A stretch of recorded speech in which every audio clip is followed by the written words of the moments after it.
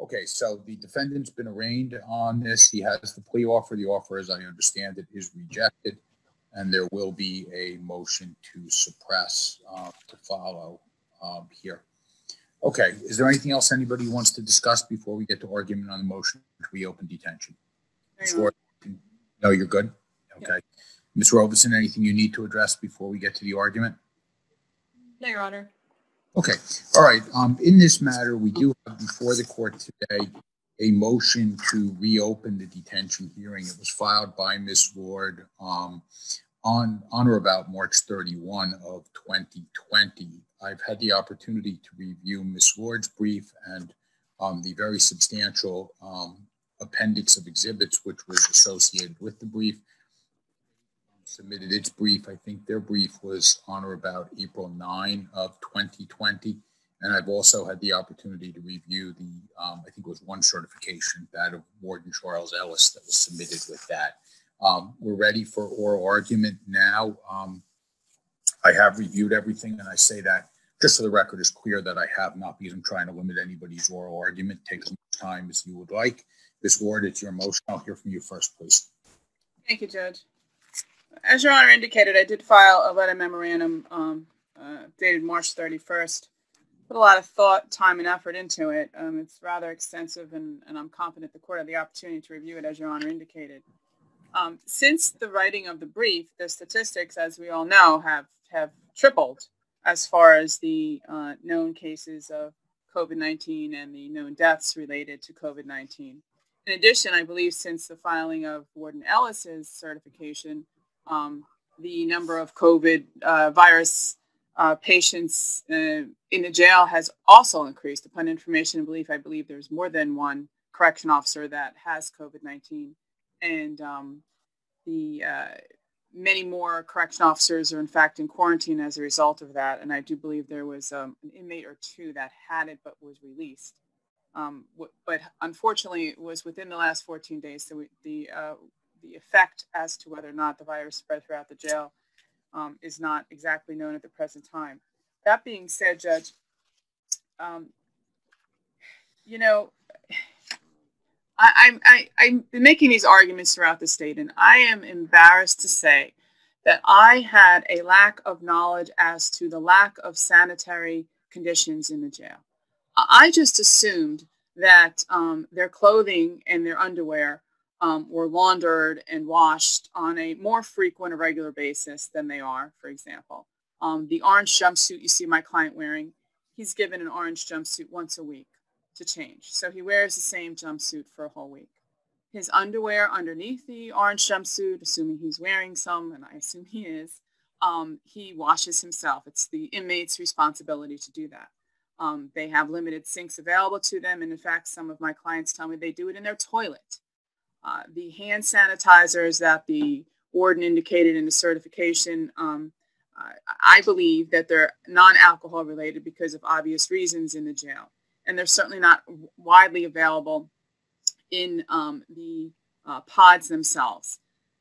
More importantly, Judge, we have these directives from the governor as far as social distancing is concerned, 6 feet away. That is virtually impossible and does not happen in the county jail. It just can't. The jails without COVID-19 are breeding grounds for disease. They just are. And, you know, thankfully, we don't have a situation that they have up in Hudson right now. But that could be a day away. We just don't know. And what happens, an interesting argument has been made, is that what if this population of the jail does get infected with COVID-19, they become very sick? Where do they go? They have to go to the hospitals. They have to go to the emergency rooms. They have to go to ICU. And how do they go there? They don't go on their own. The correction officers now have to leave the jail, and they have to wait with them outside their room, inside the hospital facilities. And what do they do when they go to the jail? They're taking our ventilators, the street people's ventilators that, you know, unfortunately, in very limited supply. So when you take the argument with respect to protection of the public, which is what we usually have the Bail Reform Act, the state is usually arguing the defendant needs to be detained for protection of the public. I think an interesting argument, reverse argument, can be made that for the protection of the public, it is incumbent upon the trial courts to thin the populations of the jail for those that have nonviolent offenders at the very least. Now, at the outset of this outbreak, I informally reached out to the court and the prosecutor, seeing if we can work this matter out. And the response was, it's a gun charge, and therefore the suggestion is that it's violent. The problem with that argument, Judge, is that the whole reason we have bail reform and the definitions for pretrial services and the safety assessment definitions do not include his charge as a violent offense. It is not a violent offense under the law, under New Jersey's law. And it also, which we modeled after the federal system, it is not a violent offense for detention purposes in the federal system. And that's United States versus Bowers 432 F3D 518. And I think that's important. Felon possession is not a violent crime for detention purposes. It just isn't. There's no allegation or suggestion he used it, attempted to use it, nothing like that. The poor man is driving a car that doesn't belong to him and is stopped for speeding, and now he's been incarcerated ever since. Now, his mother reached out to me this morning, and I don't know if, Mark, if you're aware of this, and if not, I apologize for letting you know this via virtual courtroom here, but your grandmother has been rushed to the hospital. She was a nursing home patient, and she's been diagnosed with COVID-19, and she's on a ventilator right now. And his mother is beside herself. And that was represented to me by Beverly this morning. And she really would like her son home to help her through this situation, Your Honor. So, we have to step back and think about why we're here as far as bail reform. A couple years back, we would be posting bails, making sure the individuals would appear in court when required to do so, and if not, the bail bondsmen and their fugitive recovery people would go and bring them in. But we've changed that by way of constitutional amendment, and we're here, and the courts now have the ability to detain people endlessly, and I'm saying endlessly, although the statute says 2 years, because we've now have a moratorium of at least 2 months, possibly 3, possibly 4. United States versus Salerno, and I know I'm dating ourselves. I think we're all three of us, unfortunately, are old enough to know 1987 jurisprudence, and that's the United States Supreme Court case that they challenged when the feds started doing this, and they said, wait a minute, this is detention. This pretrial detention constitutes punishment without trial. So the United States Supreme Court came down with Salerno, and what did they do? They said, no, it doesn't. And the reason why they said, no, it doesn't, is because they had actually 3 separate and distinct reasons why. The most significant reason is that it indicated that the act operates only on individuals who have been arrested for particularly extremely serious offenses. I mean, that is how they justified it not being a violation of his 8th Amendment right, punishment without trial, punishment without process, because they said, well, it's regulatory, and it's regulatory to protect against extremely serious offenses. And I think that's important, because we have to step back and we have to look at, when Your Honor's hearing all these motions to reopen, and whether or not the fact that an individual who is presumed innocent is now being put in a situation where there's a breeding ground. They're doing the best they can, but it's a breeding ground not just to get sick, not just to get a cold, but to get a cold and a virus that has been deadly not only throughout the state of New Jersey, not only throughout the United States, but throughout the entire population of this world. So you have the power, essentially, Your Honor, to determine whether or not Mr. Smith can be put in a situation where his life is less in danger than all of us. I mean, look where you are. You're home. Look where Ms. Robinson is. She's home. We're 6 feet away from the next person. We're not allowed to go outside without masks. We can't shop. Everything's closed. Businesses are closed. But where is he? I don't see a mask on him. He's elbow to elbow with other individuals, sleeping in his cell with very limited sanitary situations. And so I think we need to step back and regroup. I know the motions to reopen are supposed to be for limited situations, But jurisprudence and case law changes and evolves over time. It does, and it needs to move with the changes.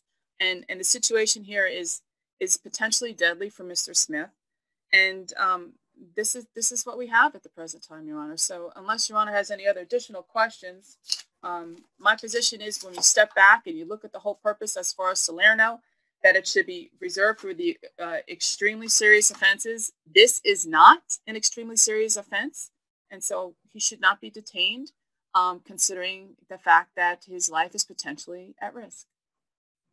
Okay. Thank you, Ms. Ward. I appreciate your thoughtful argument. And I, again, thank you for the very high quality of the brief which you submitted. There was a lot of very interesting reading material with that, and I appreciated the opportunity to review it. So thank you. Robinson, please.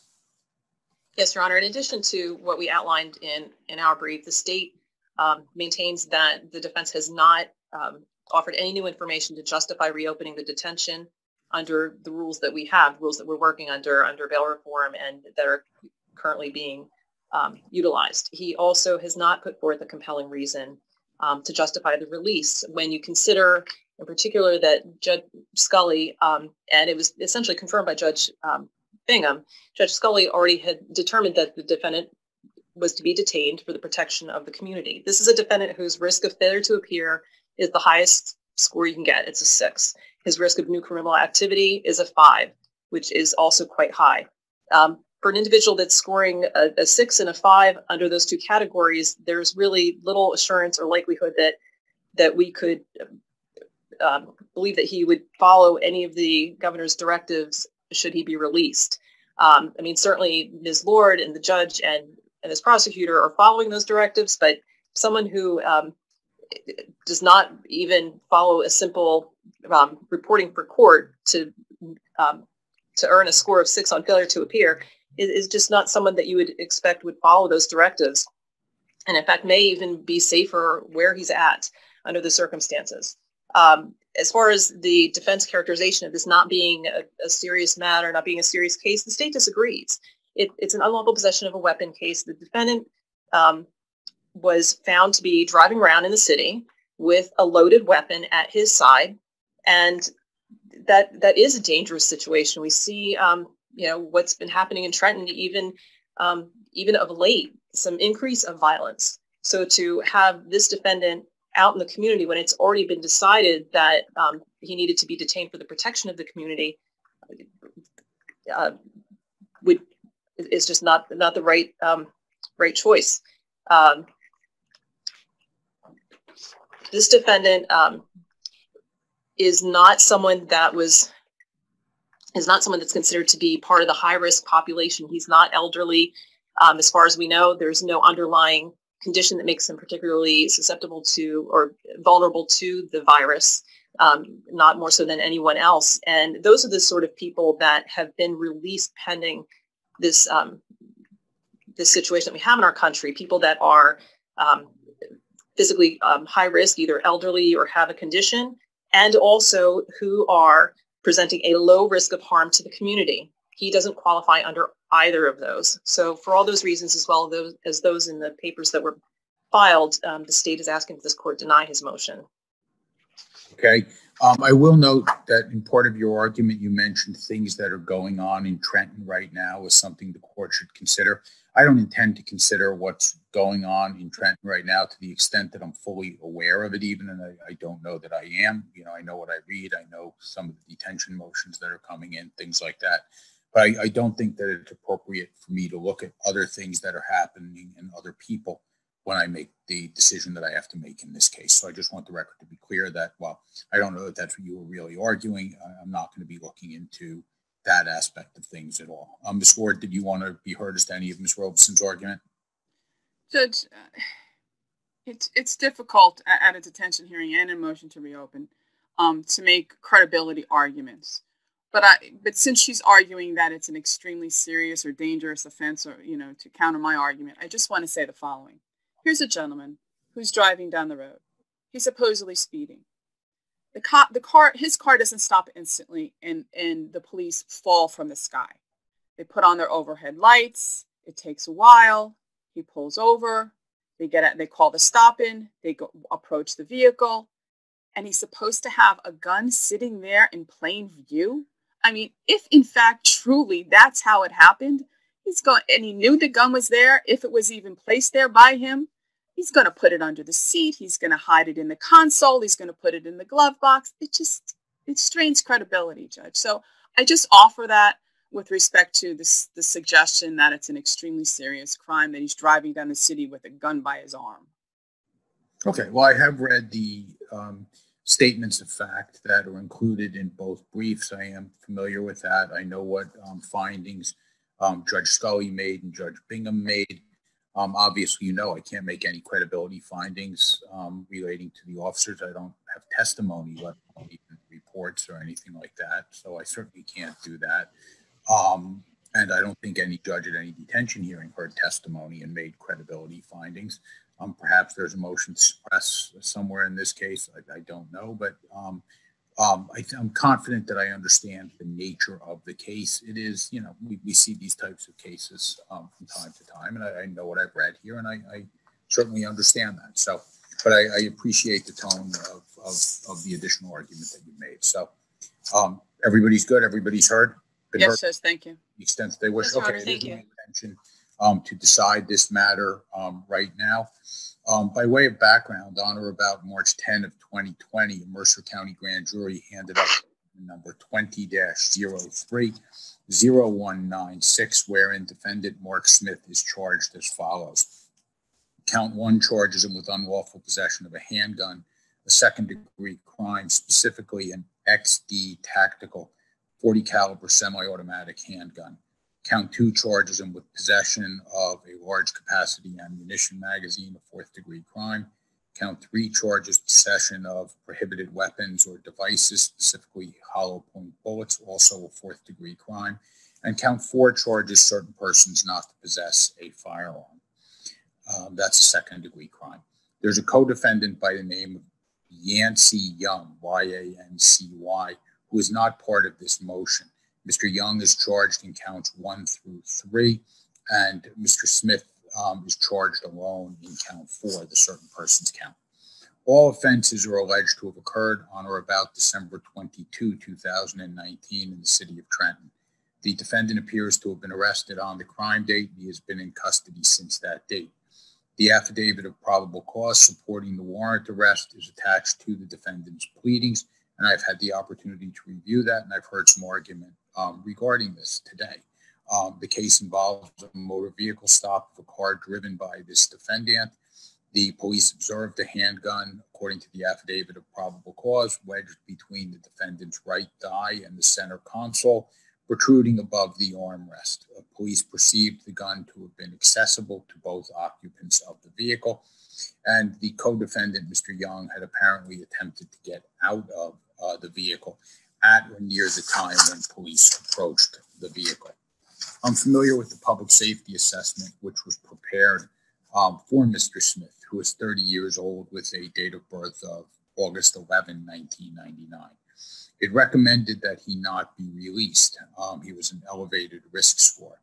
He was a 6 on the FTA scale, a 5 on the NCA scale. There was no new violent criminal activity flag, and the current offense was not considered violent. That is, the gun possession or even the certain persons were not considered violent offenses. This defendant was not on pretrial monitoring at the time of this offense.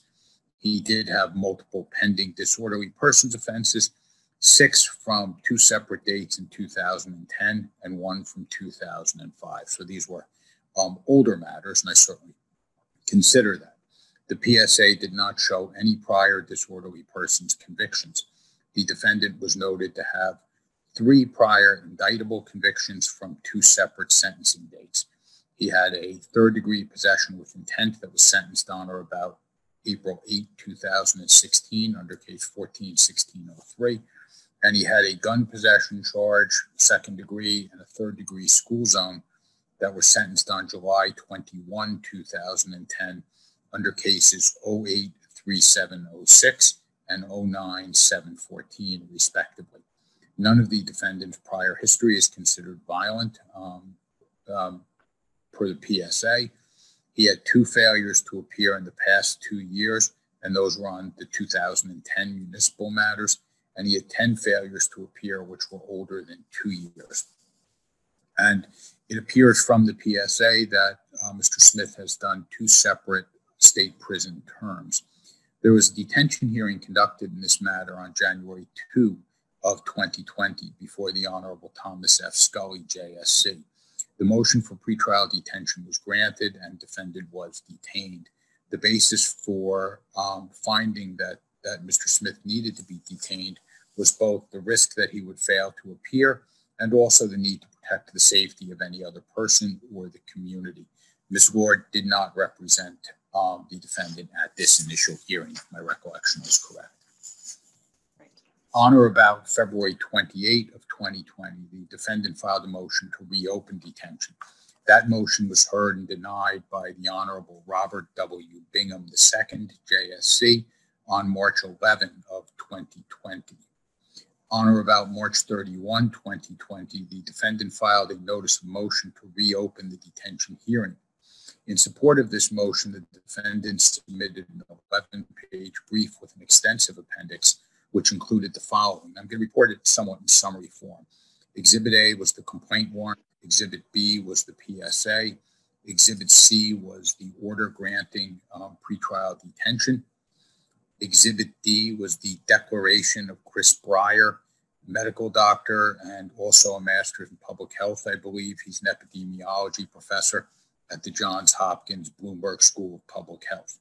Exhibit E is the declaration of Dr. Jonathan Lewis Golub, G-O-L-O-B, an assistant professor at the University of Michigan School of Medicine. Exhibit F is the declaration of Robert B. Griffinger, G-R-E-I-F-I-N-G-E-R,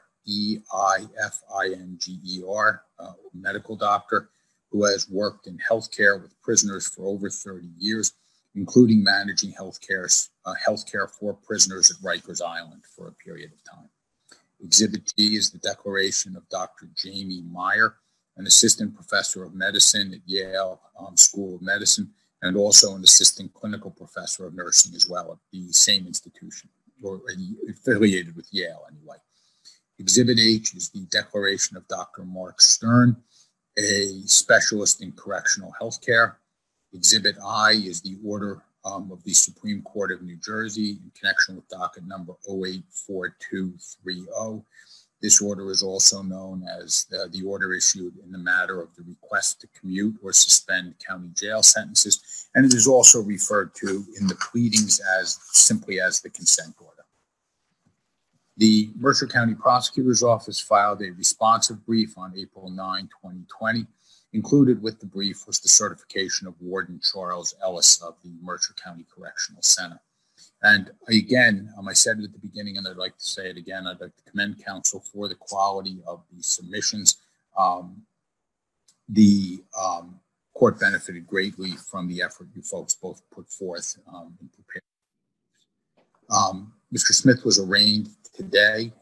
We conferenced the case today, and this motion is being heard and decided on today's date.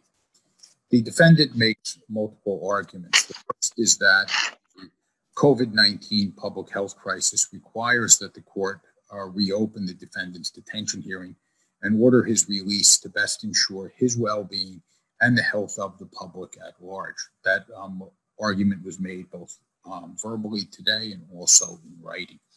The defendant cites NJSA 2A:162-19F and Rule 3:4A(b)(3), as well as NJSA 2A:162-21, which the court will discuss in greater detail later, the statutory application of the rule. The defendant also discussed in the brief and in oral argument today the various actions taken by New Jersey Governor Phil Murphy in declaring a state of emergency and public health emergency in connection with this matter. Counsel for the defense notes very ably during her argument that circumstances have changed on every side since the initial briefs were written. Numbers are changing, situations are changing. And I will even note, for purposes of this argument, my familiarity with the executive order which Governor Murphy issued over the weekend, which pertain to certain state prison inmates as well.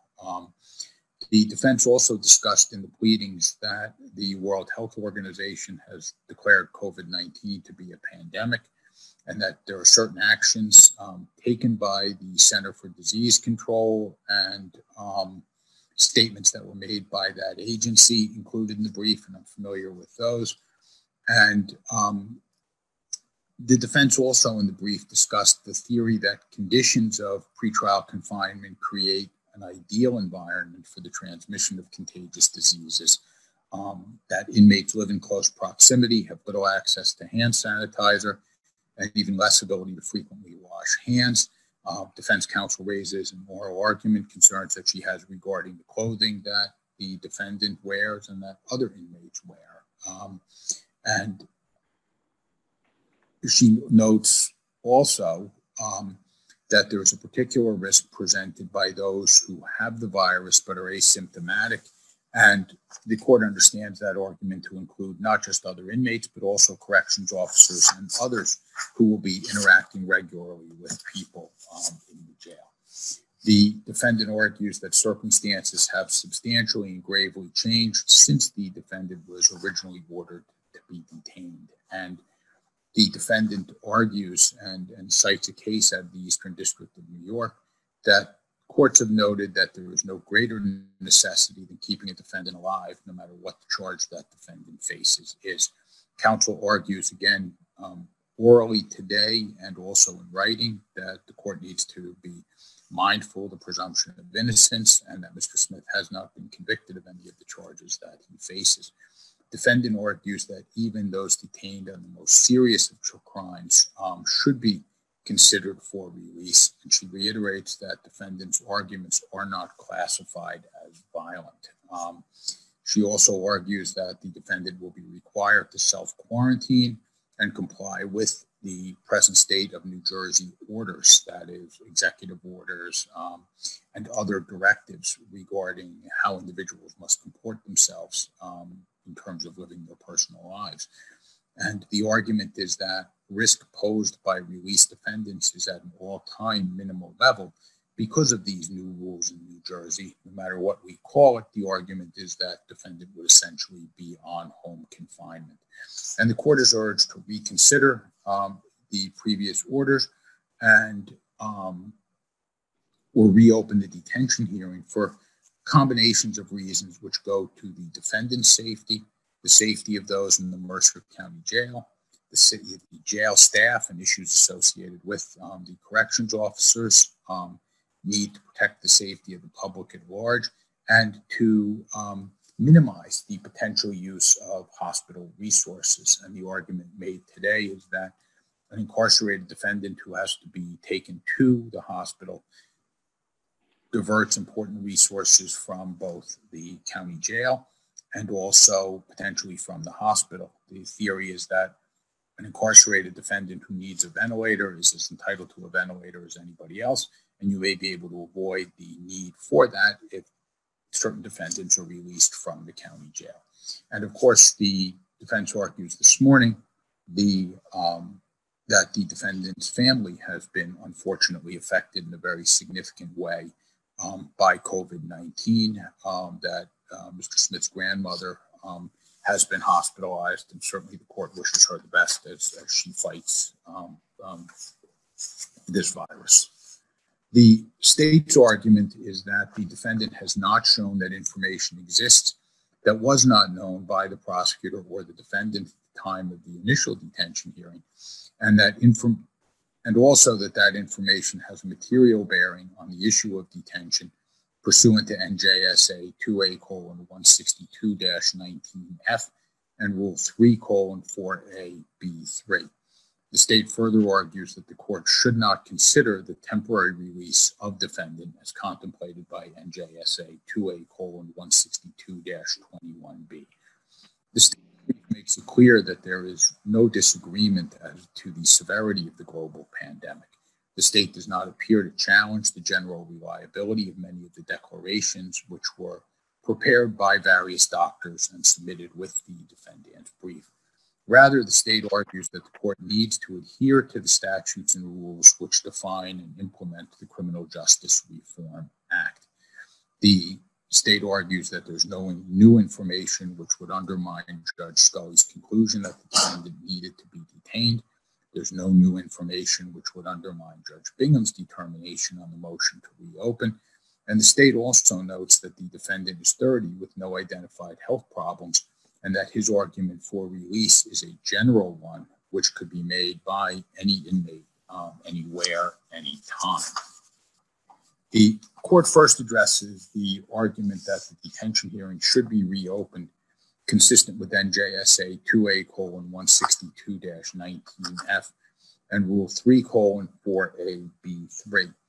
That statute provides in relevant part that the detention hearing may be reopened at any time before trial if the court finds that information exists that was not known to the prosecutor or the eligible defendant at the time of the hearing, and that has a material bearing on the issue of whether there are conditions of release that will reasonably assure the eligible defendant's appearance in court when required, the protection of the safety of any other person or the community, or that the eligible defendant will not obstruct or attempt to obstruct the criminal justice process.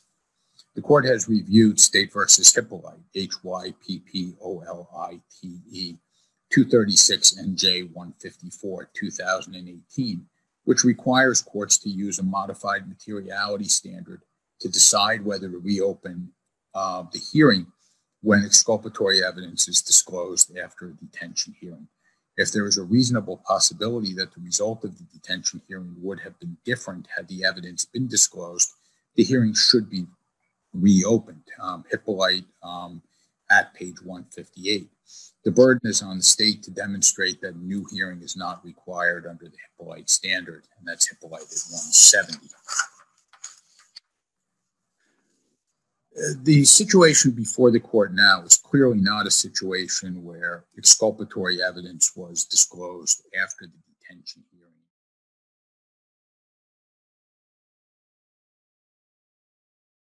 I've already discussed the public safety assessment and the defendant's prior criminal history, as well as the strength of the case against the defendant. There is no new case-specific fact-based reason to reopen detention under NJSA 2A:162-19F.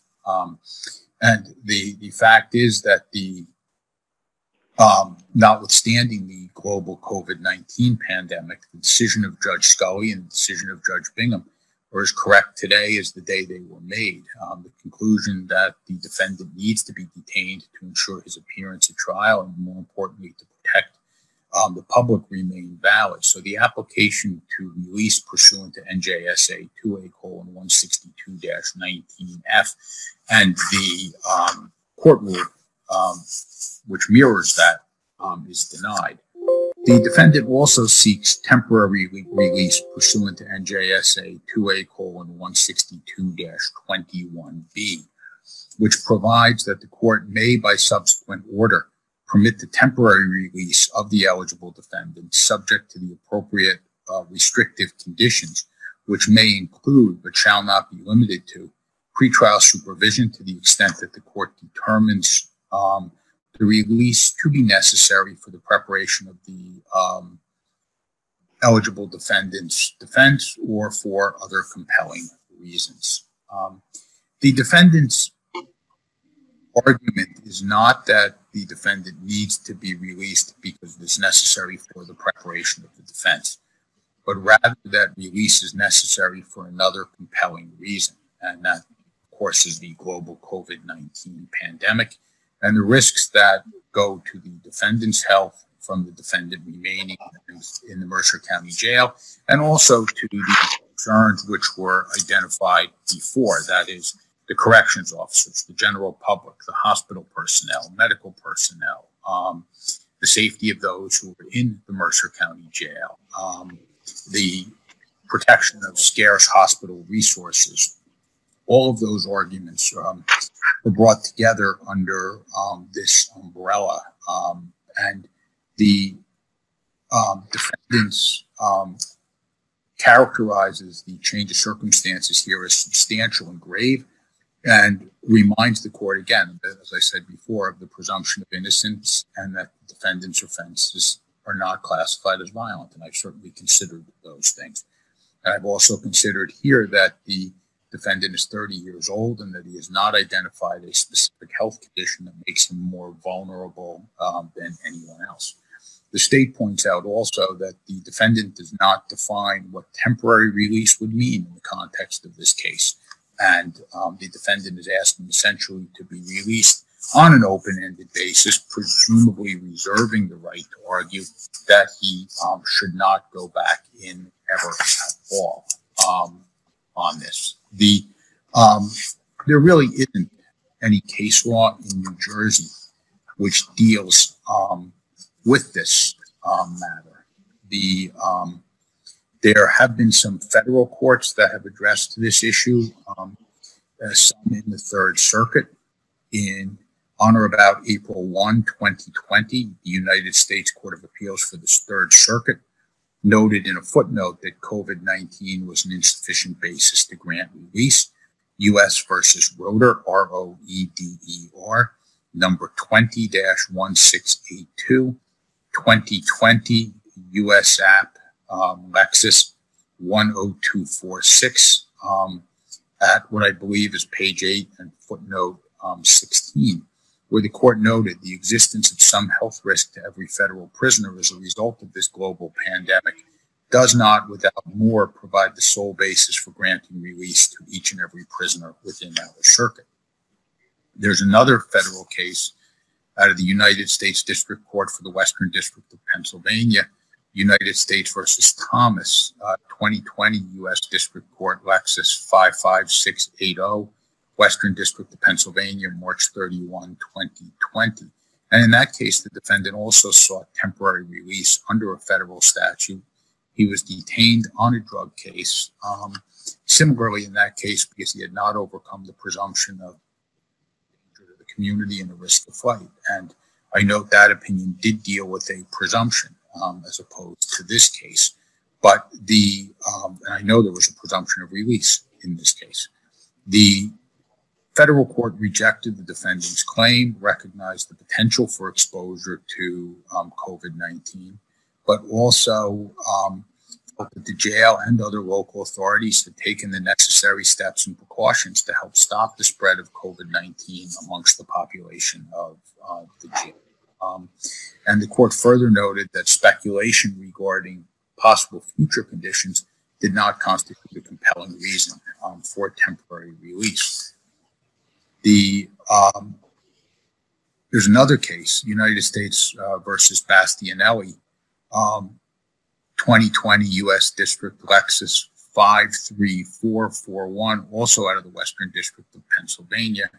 And the court ruled similarly there that the arguments for release did not outweigh the factors considered by the court in its initial decision to detain. And the court there also noted that precautions and mitigation measures were in place to prevent the spread of the virus in the jail, that the virus at that point hadn't been detected in inmates or jail personnel who had direct contact with the inmates, and that the defendant did not have any medical condition which placed him at higher risk for contracting COVID.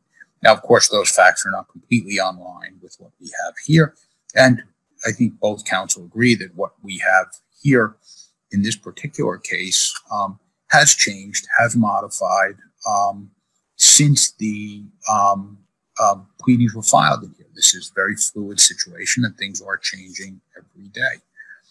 United States versus Lovings, 2020 U.S. District Court, Lexus 54607, Western District of Pennsylvania, March 30, 2020, was another case where a court rejected a motion for reconsideration of detention. And that involved a defendant who argued because of his age, which was 67, that he was particularly vulnerable. But even there, the court found that he failed to present any evidence of a separate personal health condition that would make him uniquely susceptible to COVID-19. And courts around the country have decided motions to reopen detention in similar fashion. And again, I'm still speaking about federal courts. United States versus Clark, 2020 U.S. District, Lexus 51390, out of Kansas, March 25, 2020. And that was a situation where the defendant was a diabetic, and the court still did not find circumstances compelling enough to order release. United States versus Penaloza, 2020, U.S. District Lexus 56569, District of Maryland, March 31, 2020, denied the defendant's motion for reconsideration of pretrial detention, as his arguments for release mainly consisted of speculation concerning his exposure to COVID-19, and he could not show how his heart murmur condition placed him at increased risk. United States versus Wilson, 2020 U.S. District Court, Lexus 52755. The COVID-19 pandemic did not justify releasing the defendant, especially considering the danger he posed to the community. United States versus Green, 2020 U.S. District Lexus 56301, and that's on March 26, 2020, out of Florida, I think, and the defendant there was not entitled to temporary release because of the pandemic, because he was 24 years old, in good health, and the court felt that no combination of release conditions could ensure the safety of the community. Now, there is a case where a contrary result was reached, and that's United States versus Stevens. It's out of the Southern District of New York, and the site for that is Lexus 47846, Southern District, March 19, 2020. And there a motion to reconsider was granted, and the defendant's release was ordered with conditions.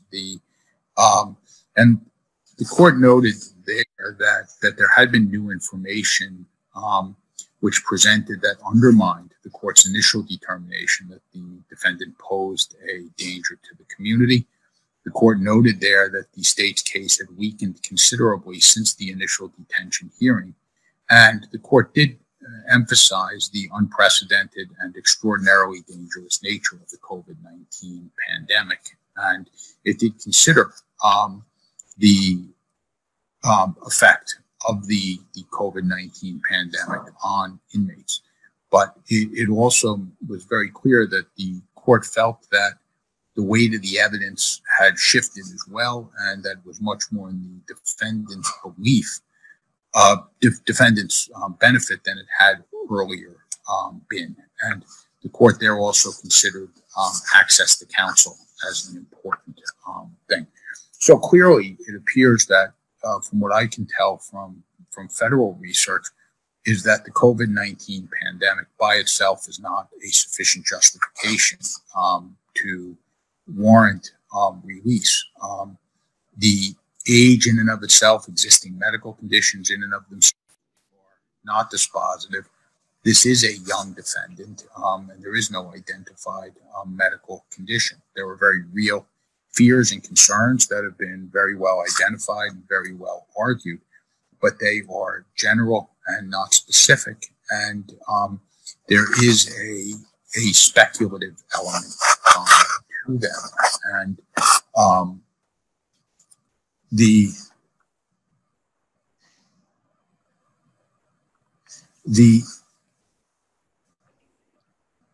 court has to remain mindful of the purpose of New Jersey's Criminal Justice Reform Act.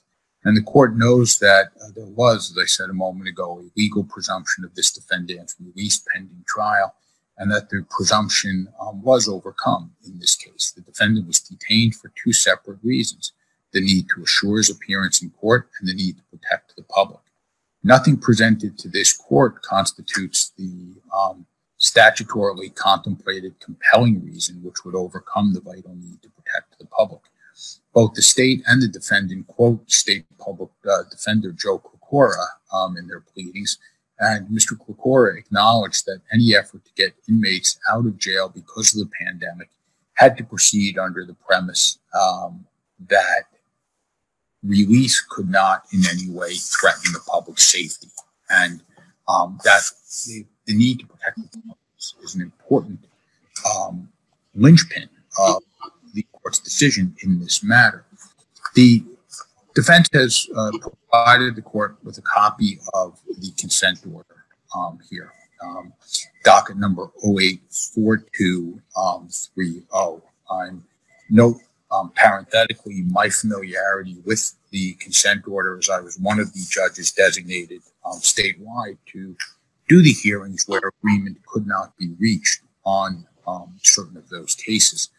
The consent order emanated from an order to show cause, which was designed to commute or suspend county jail sentences currently being served by county jail inmates, either as a condition of probation for an indictable offense or because of a municipal court conviction.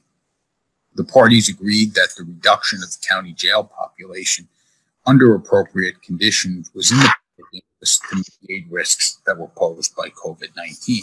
And the parties there included the Attorney General and the County Prosecutors Association of New Jersey. The release of certain such inmates was presumed, unless the presumption was overcome, by a finding by a preponderance of the evidence that the release of the inmate would pose a significant risk to the safety of the inmate or the public. And the consent order also contemplated keeping in defendants who posed significant risk to the safety of the public. The consent order, while it's important historical information, and it's important for the court to understand what it is that's happened in the past regarding other cases. Just as I mentioned, Governor Murphy issued another executive order over the weekend. The fact is that the consent order does not apply to Mr. Smith's case. The conditions at the Mercer County Correctional Center, obviously, this is a concern. It is a very real concern.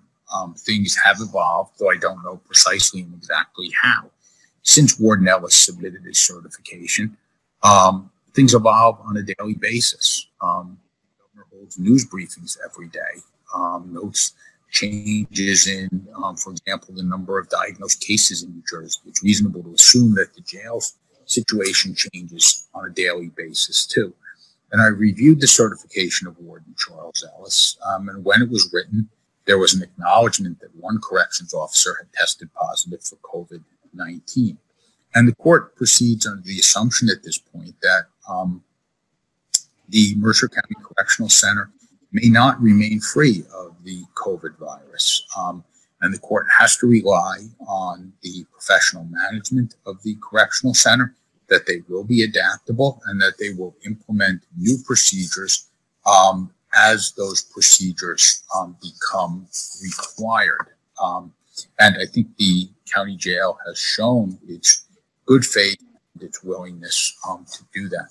But for the reasons which I've discussed, I also don't see that it is appropriate to consider temporary release pursuant to NJSA 2A:162-21B either. I don't find that that compelling reason has been demonstrated. The fact is, while I understand that the PSA classifies the particular offenses here as nonviolent, I am aware of the no release recommended position the PSA took, or statement the PSA made, that he was a 6 on the FTA scale, a 5 on the NCA scale. I know what his prior criminal history was, and I understand the facts of this case, and I understand what the defense argument is in terms of the limitations that are associated with this matter.